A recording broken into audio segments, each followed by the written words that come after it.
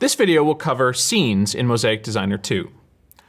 Scenes allow you to create single effects or static looks for any of your fixtures. It's also where we control any non-intensity or color parameters for fixtures, such as moving lights.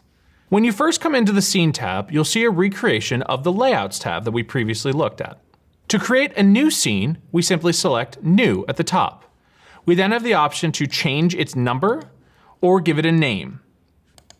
Inside of scenes, we now have the ability to select fixtures and directly apply their parameters to them. This includes intensity, color, position, beam, and control functions.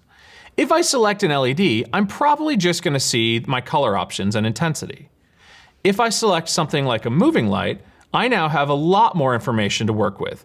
All of the different parameters for color, intensity, position, beam, and control, depending on the type of moving light I have patched. When I'm working with any fixture inside of scenes, I have the ability to quickly select, make modifications, and they're automatically saved into the scene. You don't have to record or save in any other way. If you want to see your modification changes live within the Scenes tab, you have an Output Live button at the top of the screen. This is highly recommended when working with moving lights, so you can see where you're positioning things. Again, to work with moving lights, I select a fixture, go to a tab like Position, and make changes. For some of these parameters, there are also some small effects built in, such as the Effects button within the moving light.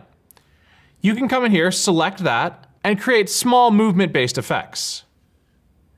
The great part about scenes is they can now be played back whenever you'd like them. They can be played on their own using triggers, as we'll talk about in a later video, or they can be added into timelines, just like media. You go to your Scene tab, select which scene, and notice you now have a new row for scene. You can drag that scene directly in and modify it just like any other effect. When I play this back, I will now have all of the contents that I played within the scene at my disposal. The great part about this is if I ever go back to my scene and make a modification, it will now update throughout anywhere I've used that scene.